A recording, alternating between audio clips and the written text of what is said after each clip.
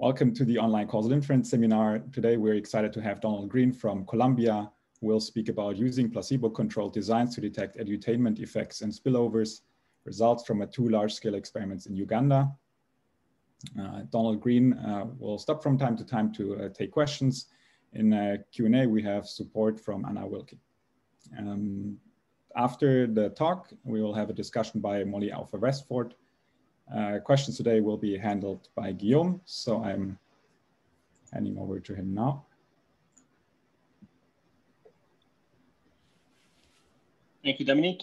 So as Dominique said, today Anna will be handling the Q&A. So please do submit your questions.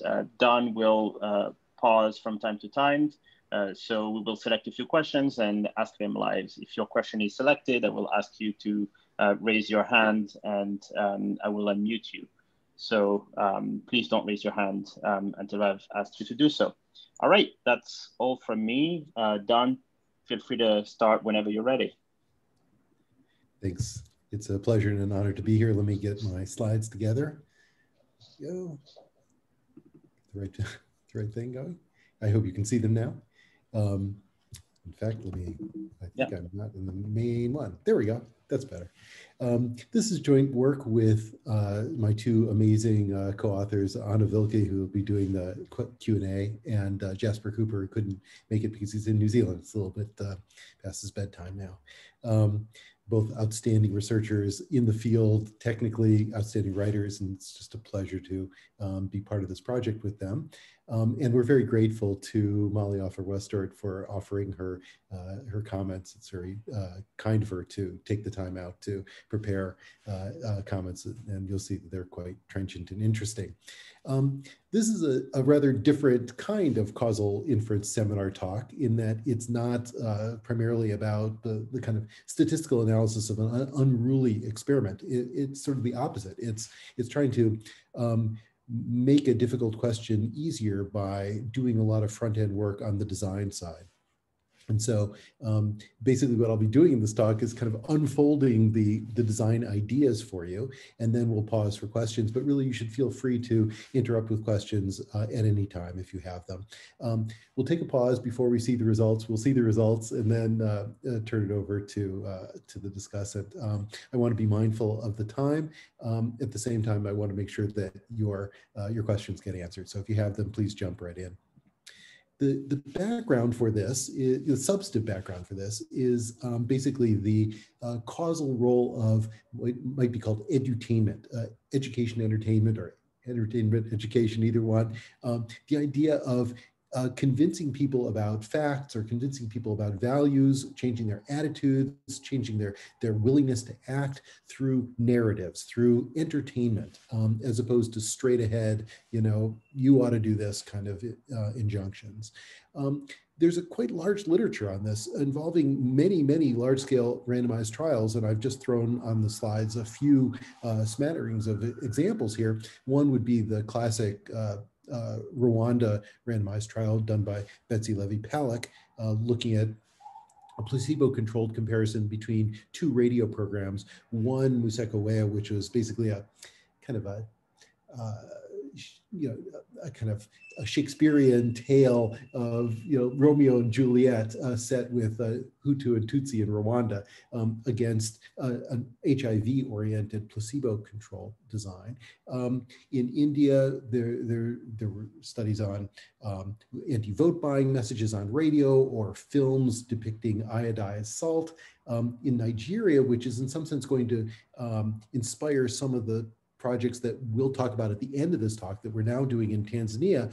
Abhijit Banerjee, Eliana LaFerrara, and Victor Orozco did a quite nice study of the effects of the Shuga MTV series focusing on HIV-related themes. And you'll see that whereas we are going to look at social spillovers in a very general way, they're actually going to delve deeply into social networks, friend networks, and so on. And that's what we're going to do in our Tanzania study that I'll talk about at the end, which contrasts two radio soap operas, one involving early and forced marriage and the other on HIV stigma.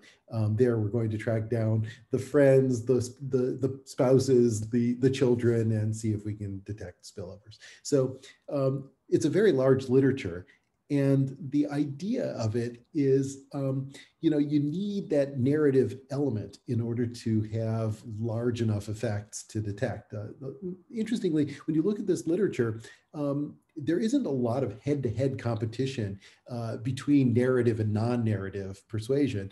And to the extent that there is, it tends to favor narrative persuasion, but it's not a deep literature that way. But it does seem quite common to have RCTs that fail to produce effects, even when they're repeated ad nauseum in front of large audiences. Just, you know, it's hard to get traction in getting people to change their attitudes and behaviors without a narrative element.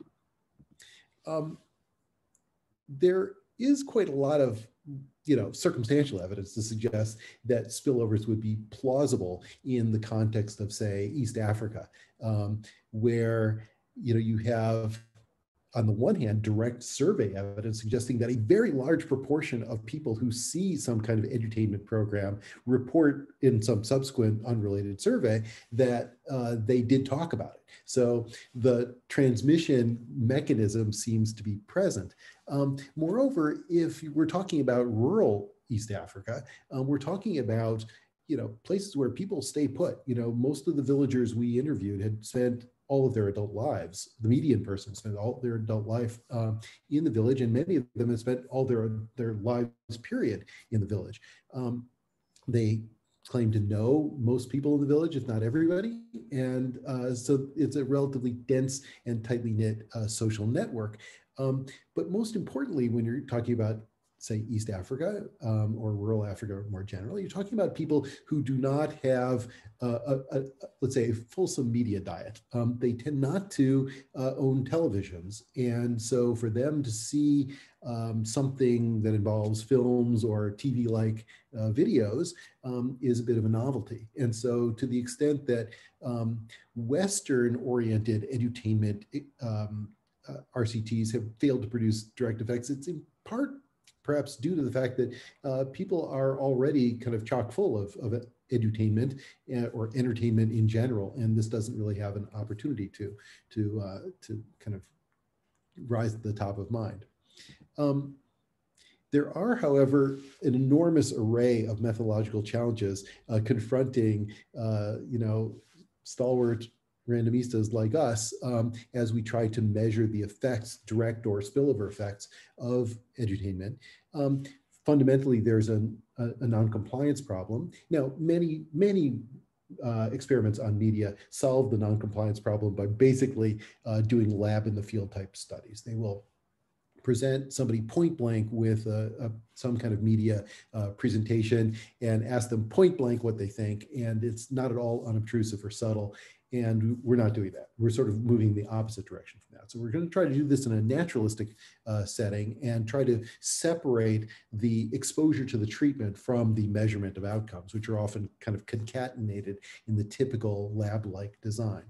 And if we're going to detect both the direct effect on the compliers, the people who would watch if and only if they're assigned to watch, and the diffusion effects on others, you know, we're going to have to either do it through a clever design, or we're going to have to make lots of ad hoc assumptions about, you know, about the effects on never takers and so on. So we're trying to avoid, or we can't avoid all possible assumptions, but we're going to try to minimize those kinds of assumptions and try to make as much of the design do the work as possible. So then, in addition, we'd like to have the design have reasonable power. So it has to be done on a fairly large scale, particularly, as you'll see, when we're talking about a randomized trial that is cluster randomized at the village level. We're going to need a lot of clusters. And so, as you'll see as the talk unfolds, there will be a pilot study with 56 clusters, 56 trading centers, and then there's going to be a full study of 112. So it's going to be quite a big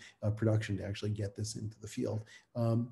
And then, you know, we'd like to have the outcomes be unobtrusively measured, or at least relatively unobtrusively. No survey measure can be perfectly unobtrusive.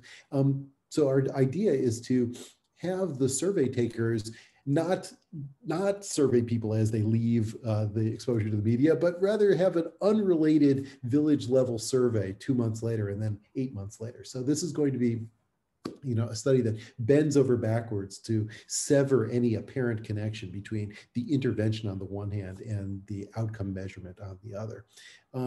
And, you know, we want to do this kind of delayed, you know, multi-layer measurement in order to see if we can detect sustained effects, because the question is, to what extent do these effects persist, not only spillover, but just persist? You know, one of the interesting things about entertainment is that, you know, we could probably all think of shows that we saw that still resonate with us, still have memories imprinted on us from when we were children. So it's not impossible to think that these kinds of effects would persist over time, particularly when people are not exposed to many competing messages that might either distract them or counter what they've already heard. So we're going to do 2 randomized trials, one in 2015, one in 2016. They're going to be cluster randomized at the level of the so-called trading centers. So these are very rural areas, as I'll describe in just a moment. And a trading center is basically, you know, like two unpaved roads that cross. And typical in East Africa and apparently in other areas of Africa as well are these institutions called bibandas, which are basically video halls. You know, they're like a little tiny movie theater. Now, typically what happens in those places is that men congregate to watch either kung fu movies or you know, soccer. And the price of admission is something like 5 cents, 10 cents in American currency. So it's a relatively inexpensive thing, even for people with very little income. But the idea is to transform these into more kind of canonical Western movie theaters, and you'll see that that's how it's going to go. We're going to have a free multi-week weekend film festival, 4 consecutive weekends in the first pilot study, 6 consecutive weekends in the full-blown study, during which we show feature-length Western movies, so Slumdog Millionaire or Pirates of the Caribbean, and so on and so forth. And we, you know, are going to attract a crowd, and we're going to randomly embed in the movie commercial breaks. So it'll be very, very Americanized in that sense. We're going to basically have the natural pauses in those movies and insert a little 3-part vignette. And what will those 3-part vignettes be? Well, I'll tell you in just a moment, but the idea is we're going to essentially have a 3-cornered randomized trial with 3 different messages. Each will be essentially the placebo to the other's treatment. And so the idea here is to get a 3-for-1 deal, where we conduct an experiment, but we simultaneously gauge the effects of multiple commercial vignettes on different outcome measures. This is a design that I think has always been kind of out there, ready for the taking, but it's seldom used. And so I think it's not, strictly speaking, an innovation, but it is something that isn't used very much. And so it's as though we're tuning up an old instrument and playing it again. The messages, and this is rather important for understanding the point of the study, the messages are going to be filmed in the native language of Uganda. Okay, they're going to be filmed on location by, you know, really high quality actors and really high production value producers. So this is really going to be fundamentally different from anything that a typical villager would ever see. I mean, essentially there are no media of this sort. And so the idea that you know, you're going to be watching essentially an overdubbed Western film, and then there's going to be this interlude that's going to be in Uganda, is going to be a little akin to this scene in The Wizard of Oz where you go from black and white to color. So it's going to resonate in a way that we might not ordinarily appreciate if we were just kind of hearing about the design. So that's the idea. And the setting is Uganda. It's going to be rural Uganda. So if this is Kampala, this is kind of this city center. We're nowhere near the city center. If you take one of these roads out here and go off the beaten path to one of these villages, there's no electricity, there's no running water, you know, there's no pavement. It's essentially, you know, it's not a desperately poor area, because Uganda is not desperately poor, but it's poor. You know, about half the rural population subsists on about $3 US a day. So not desperately poor by the standards of Niger or other really poor countries, but not affluent either. And so we're talking about a setting where maybe 1 out of 4 households has a television, and maybe 7 out of 8 households have a radio, but it's not, there are not a whole lot of assets beyond that. So we're going to do, you know, round 1 and round 2. We're going to group the villages more or less by, you know, region, and then we're going to randomly assign them in ways that I'll describe in a moment. But the basic setup is this will be a randomized trial where the thing that is randomized is the vignettes that are inserted into the feature-length films. Just to give you a bit of background on the dependent variables that we're going to measure during the study, you know, there are going to be 3. So the first one is about, you know, topics related to gender-based violence, intimate partner violence, or violence against women. Those are terms that we'll use more or less interchangeably here. You'll see that this is an international survey, and it's done in a way that allows you to compare Uganda to many other countries around the world. And what's interesting about Uganda is that, like some of the most conservative countries on earth, a large proportion of women believe that a man is justified for beating his wife if she does one of the following things. And they give a bunch of scenarios. And the question is, do you say that any of them are justified? And so it's quite common to even, and I didn't necessarily believe this when I first started studying this, so I did some, you know, interviews, depth interviews through a translator, and you know, there was absolutely this view. So it's really quite interesting that, you know, women and men believe that, you know, violence against women has a kind of pedagogic value. They don't believe in severe violence, and that's going to be an important theme for the content of the show. So they don't believe that you should do something more than slap, but they do believe that, you know, you should teach a woman to behave properly. So that's the conservatism that makes Uganda famous on violence against women. It's also very, very conservative on the issue of abortion, and it ranks among, you know, maybe the 3 or 4 most conservative countries on earth in that way. Now, we're not going to try to change views about abortion more generally, but we're going to try to reduce the stigma associated with seeking medical attention in the wake of an abortion that leads to medical complications, which is a prominent cause of death among women in Uganda. They're not seeking medical attention, and they die of infections and complications. And then the last of the policy problems is teacher absenteeism.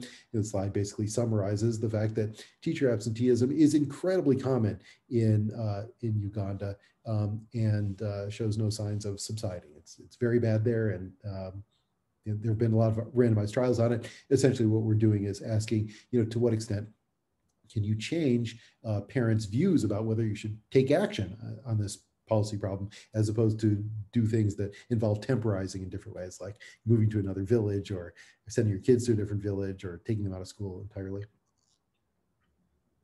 So I mentioned that we, in collaboration with screenwriters and local actors, produced a series of vignettes. So these are written by Ugandan screenwriters, and they're using Ugandan actors, and, you know, basically they take place in villages, and it's a very unusual kind of thing, and I think it has a lot of extra resonance. But the basic idea is we worked with Peripheral Vision International to produce these videos.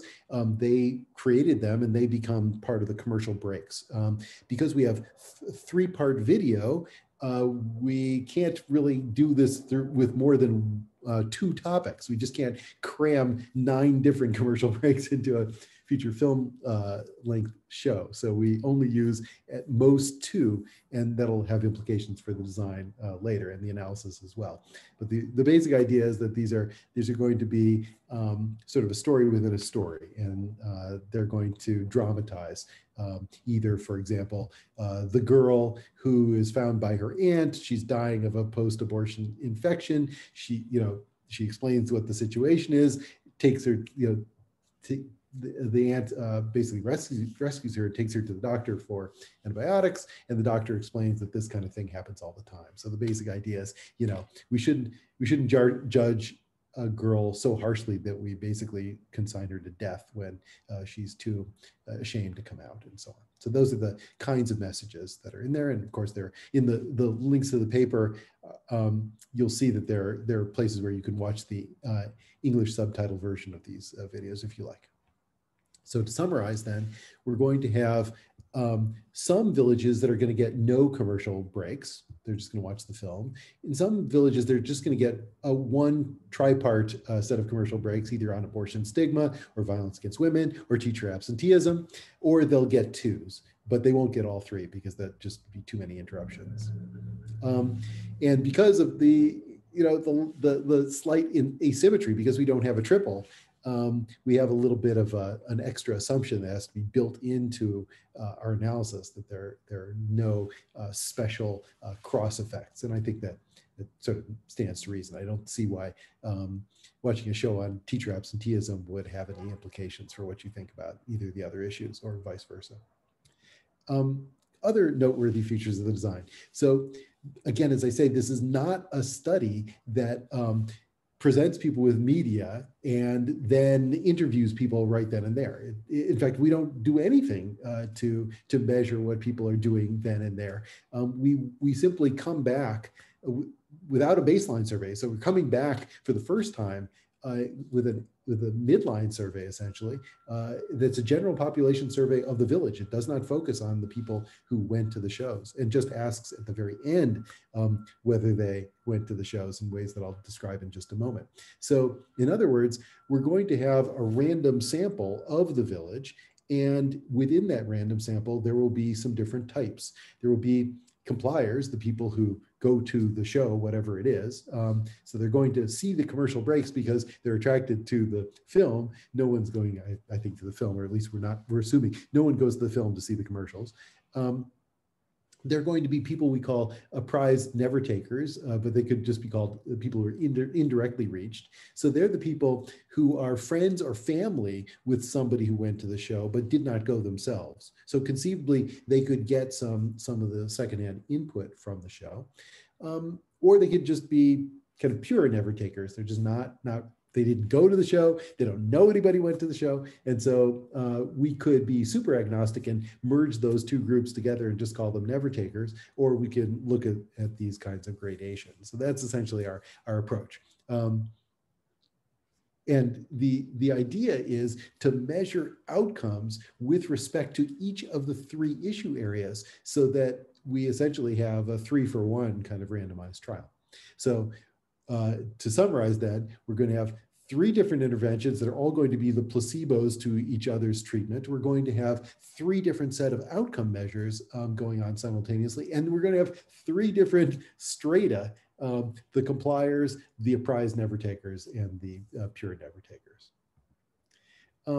Now, in order to pull off a design like this, you must preserve the symmetry at all levels of implementation. So you can't flag for people anything about the commercial breaks when you're advertising the shows, and you can't do anything differently in the timing of your outcome measurement. So this graph simply shows that the timing of outcome measurement was scrupulously identical for all the villages, regardless of their treatment assignment. Moreover, and this comes maybe as a shock to those of you who, like me, have done a lot of survey research in Western countries, the response rate is well above 90%. So there's almost no attrition here. In fact, 90% is sort of an understatement. It's close to like 98%. So what's kind of interesting about this is that this is not an area where people have been surveyed to death. they're very often surveyed, almost always surveyed for the first time.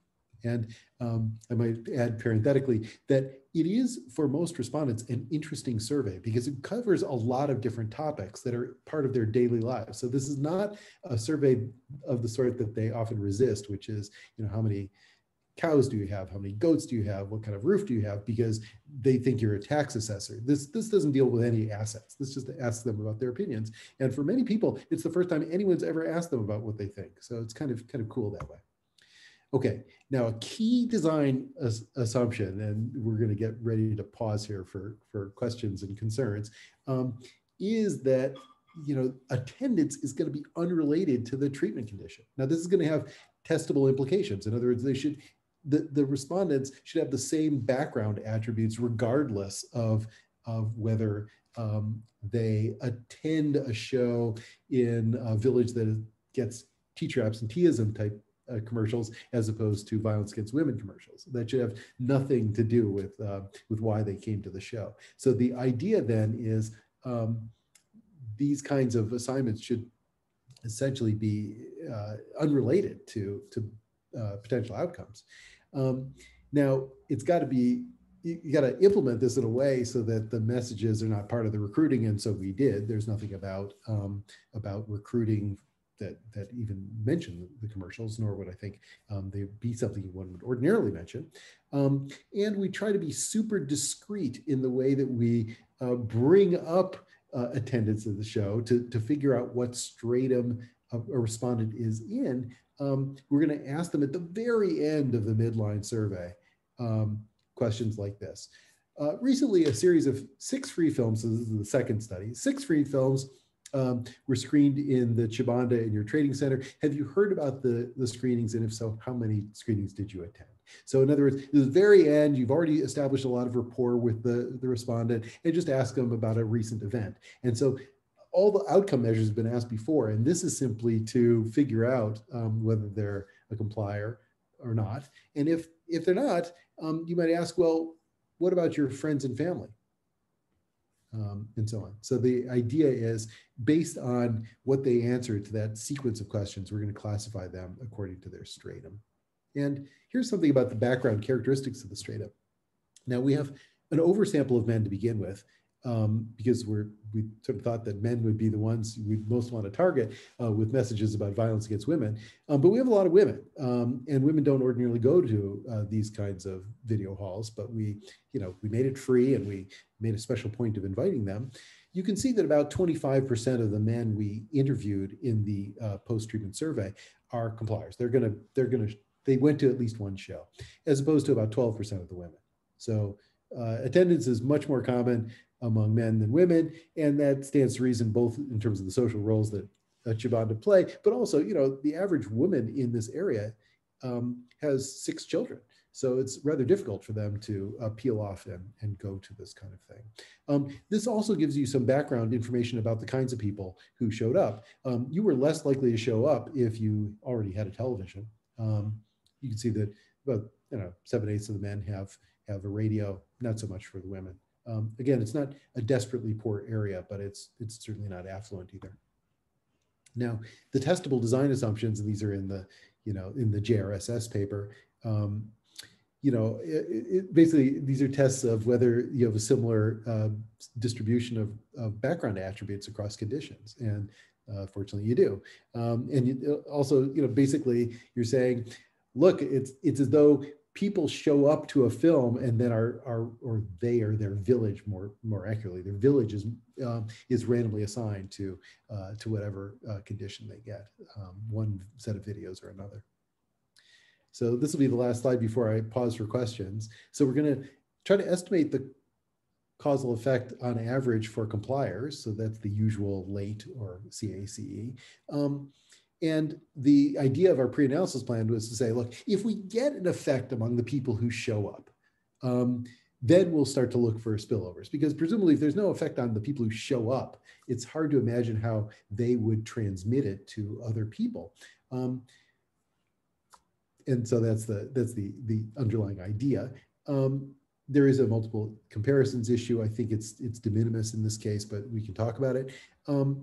And the idea here is we're going to look for spillover effects by looking at, for example, apprised never takers, people who knew about the show insofar as they had friends or family who attended but did not attend themselves. We're going to compare, say, them in the pure control condition to the violence against women condition, or in the teacher absenteeism condition to some other condition, and so on. So we're going to try to detect whether they move, and in particular, whether they move on the relevant issues that were presented in the commercial videos that they saw. So we're going to do that, and we're going to do hypothesis testing using randomization inference, taking into account the clustered design. And that's basically the setup. And I'm about to present results, but Dominic and others advised me we should stop for questions. And so I want to be mindful of the time and stop for questions. How are we doing? Yeah, we're doing fine. We're right on time. Thanks, Don. So we do have a few questions from anonymous attendees. So I will ask them myself. So one question is, why do you need villages who see more than one commercial? I think it's because we wanted to squeeze as much out of this RCT as possible. We wanted to have multiple treatments and have multiple outcomes. And the only limiting factor was how many treatments we could administer in the context of, say, a film. Let's see. Thanks. Another question is, what is the correspondence between your self-reported outcome measure and actual changes behavior? So I guess the question is whether you were able to actually check whether behavior was changed beyond self-report. It's a great question. In the context of a different paper, the one that appeared in Comparative Political Studies, we try to look not only at attitudes about violence against women and so-called conations or conative attitudes about violence against women, whether you're willing to help somebody who's been battered, for example. We also do a survey 8 months later to gauge from women, it's a very delicate matter, of course, whether there has been violence in their own household. And so that actually, to our surprise, shows an effect.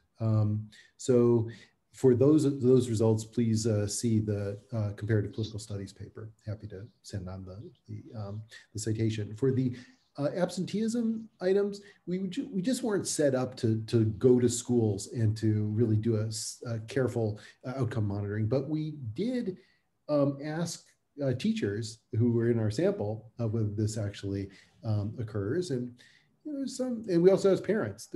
And we also asked the village health team. And there's some glimmer of an effect there, but I wouldn't, I don't think this study is actually set up to do a proper RCT on teacher absenteeism, but I definitely want to go back and do it. In fact, I'd like to use the same video to see whether if you specifically sampled high absenteeism schools, whether this had any detectable effect. And then I don't know about the abortion stigma one. I don't know what kind of outcome we would measure there.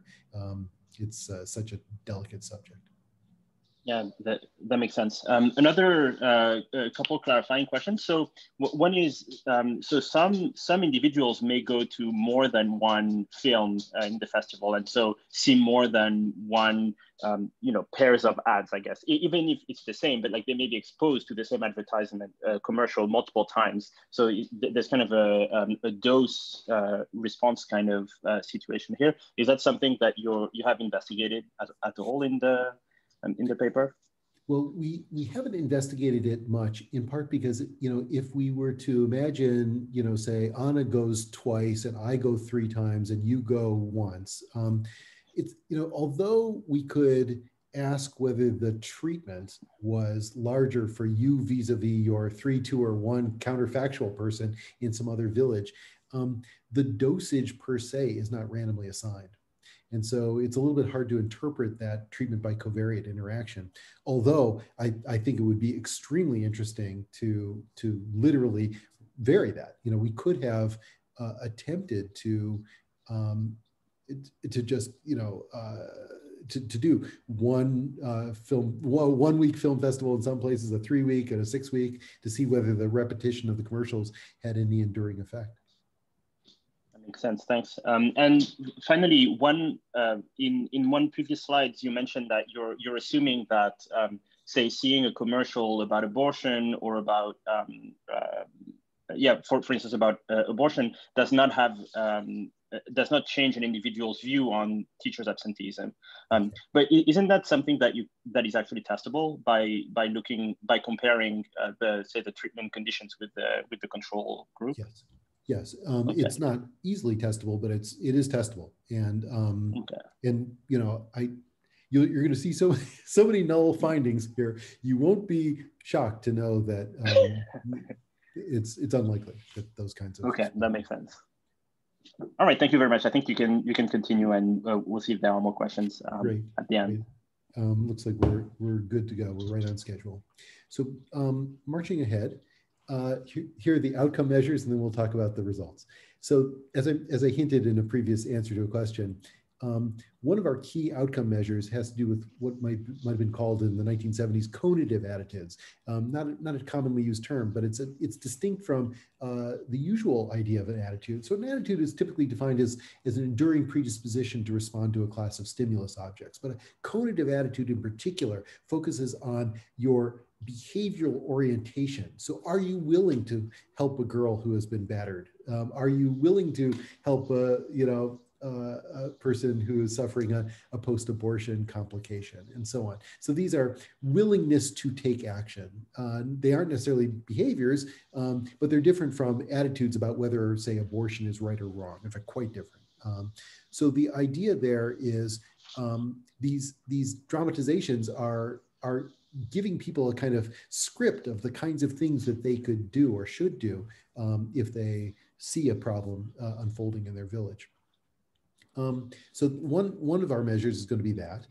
You'll see we have lots of measures of other things, but not so many effects. So we're not going to find effects on attitudes about violence against women in general, about whether it's justifiable, and so on. We're not going to see much change in other kinds of things having to do with whether abortion is justifiable. Certainly not. So we're going to focus on these kinds of conations for purposes of the spillover analysis.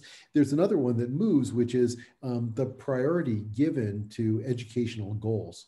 That seems to be moved quite substantially by the absenteeism treatment. So we're going to pool across both studies, the 56 village study and 112 village study, where possible. Not possible for the violence against women study. I can go into that, but we changed the videos because the first video just didn't seem to be getting us anywhere.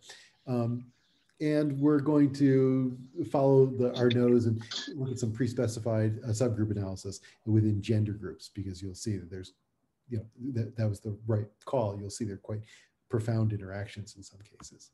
Okay, so here's what we mean by measuring conative attitudes. We give people basically a forced choice kind of question. Imagine that you find out that your child's teacher has been absent for 2 days this week during teaching hours. Suppose there are only 2 actions you could take. Please tell us which one you would prefer to take. And what we do is essentially have a random rotation of 2 different sets of 4 reasons to do something, 4 reasons to do nothing or temporize. And so that's the index we build, is a 4-item index. We do the same thing with conative attitudes about violence against women. Your cousin tells you that her husband has beaten her severely and asks for your help. So now there are 2 kinds of things that you could say to her. I would notify the Nabachala, which is the leader of the women, and ask her to mediate, and then some randomly assigned inaction, like tell her that beating is a sign of love or something like that. So the idea is we're going to, again, rotate through to create an index of things that you could do to take action, or good excuses you could have to not do anything in particular.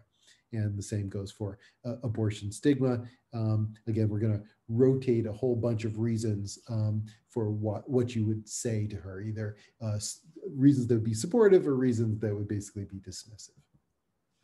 So the overview of the results, in some sense, already foreshadowed this. And in the interest of time, I'm going to cut to the chase. There are going to be several instances of big effects, even when people are interviewed unobtrusively 2 months later or even 8 months later. But you came to a talk on spillovers, and there are no spillovers to show you. But I'll show you that we have well-estimated zeros, and that's what I'll do next. I'll also show you that you get some really big eye-popping effects with gender subgroups, especially women in some cases, but you still don't see much evidence of spillovers.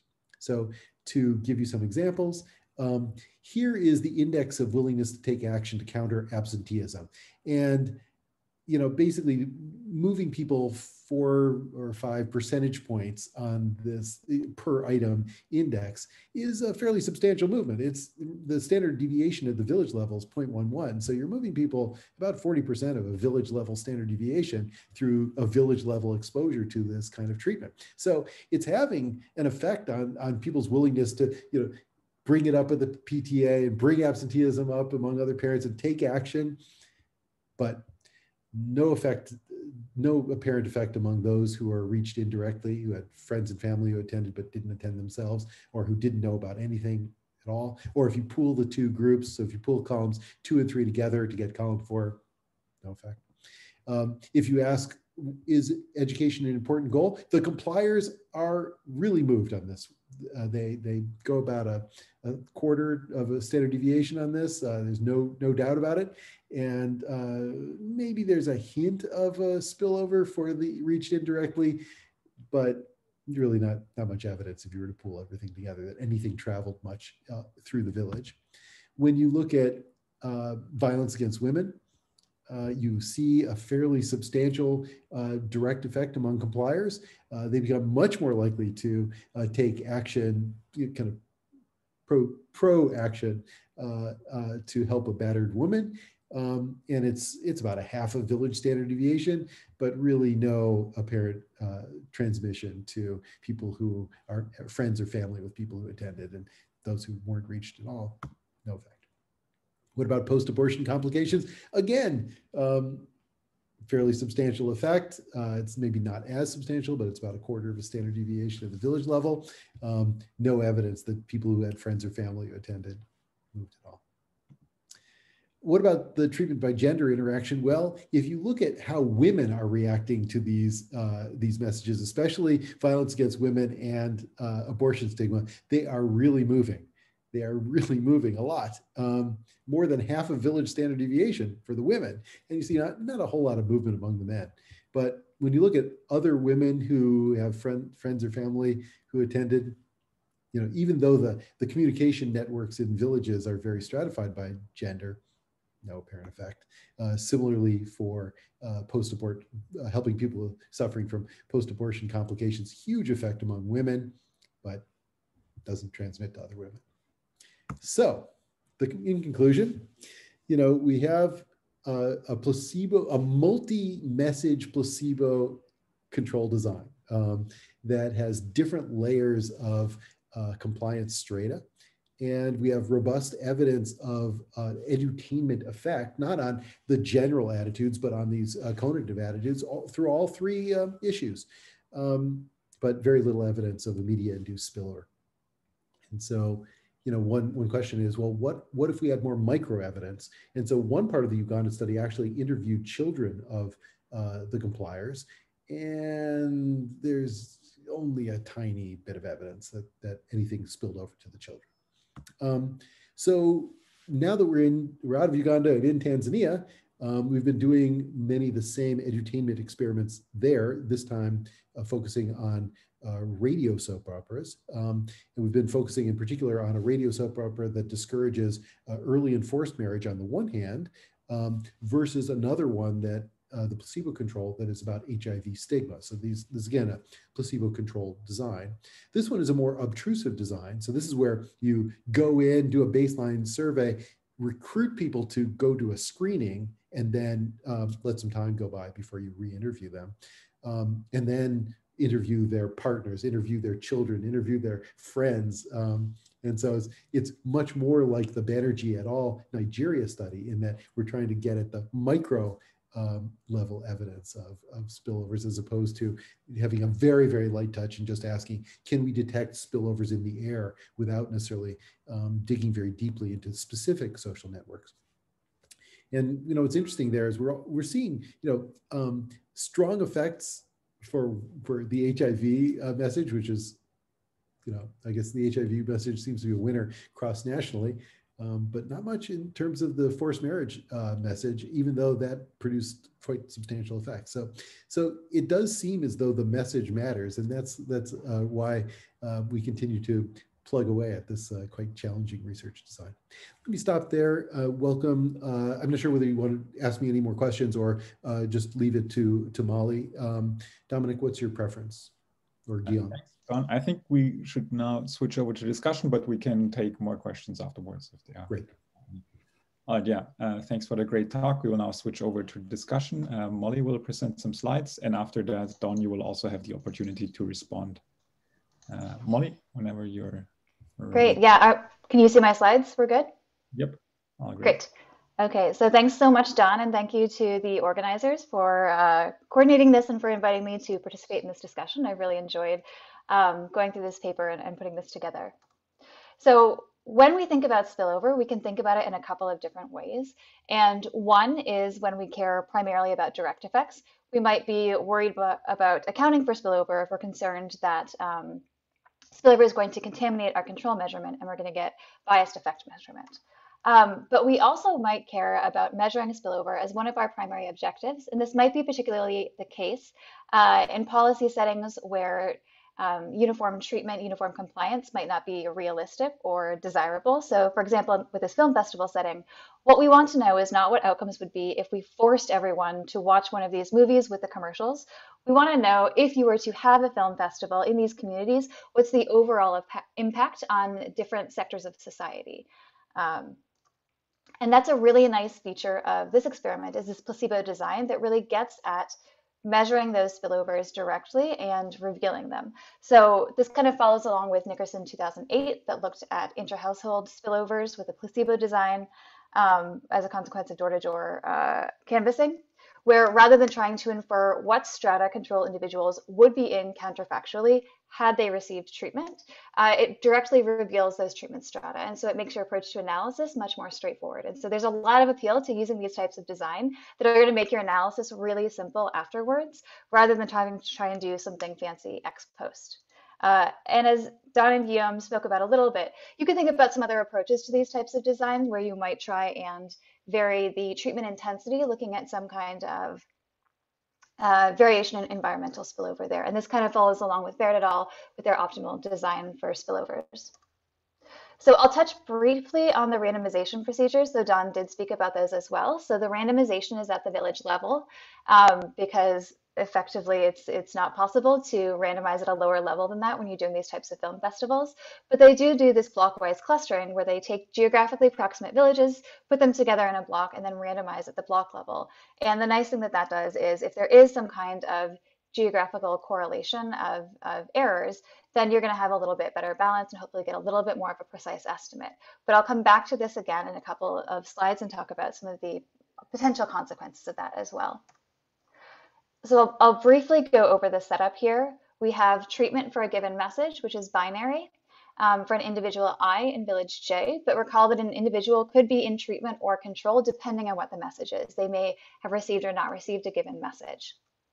And then treatment is homogeneous at the village level. There's this delivery mechanism, D, which is important for understanding the setup, but practically in this experiment, it's going to be uniform. Everyone in treatment and control gets the same delivery mechanism, and that's really essential, of course, to the design. And then we have these reachability strata, which are inherent individuals. And so in the experiment, 20% of the experiment is directly reached, 41% is indirectly reached, and 39% is unreached. So our estimand is about these stratum-specific effects, which is the difference, the average difference in individual potential outcomes from having received the message or not, or being a community that was assigned the message or not, conditional on your strata. I think it's important to note that these strata are a function of the mechanism as well.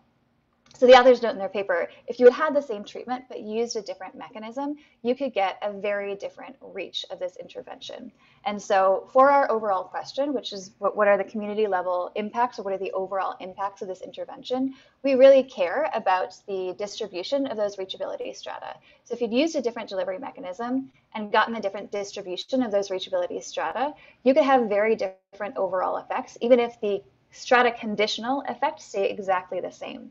So I think it's important to note that the estimand is also implicitly a function of this delivery mechanism.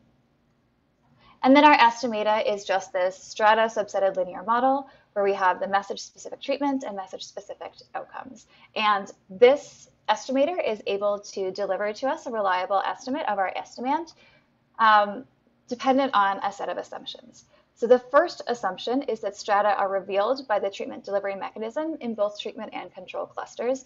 And this is basically the case by design, since the researchers are defining what the strata are, and so we do have them revealed to us with this placebo design. But we also need, and this is very important, that reachability is unaffected by treatment assignments. And Don spoke about that a bit, and they do have good checks to show that there's balance across the different treatment conditions for these reachability strata. But this is something of a sweet spot here, in that you want to have a treatment message tied with delivery mechanism that is going to be sufficiently influential that it will move attitudes of people who are exposed to it, and also, to the extent that we care about spillover, move people to have conversations with other people about this topic. But you don't want those conversations to move those other people such that they would come to the movie if they would not have otherwise. So, for example, if one of the commercials was extremely controversial, if people heard about it, they might then come or not come to the next movie based on the content of that. So again, we don't see any evidence of that here. It looks like there's good balance. But with this type of design, that's something that you'd want to be paying attention to. We also need SITVA, and I've given the partial interference version here.